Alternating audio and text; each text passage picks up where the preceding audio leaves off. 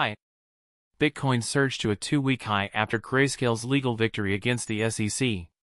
The U.S. Court of Appeals ruled the SEC's rejection of Grayscale's Bitcoin ETF proposal as arbitrary and capricious.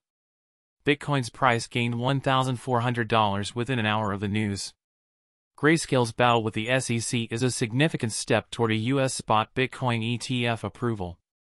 Meanwhile, cryptocurrencies like XDC Network, Wall Street Memes, Avalanche, yPredict, and Algorand are gaining attention as promising choices due to strong fundamentals and technical analysis.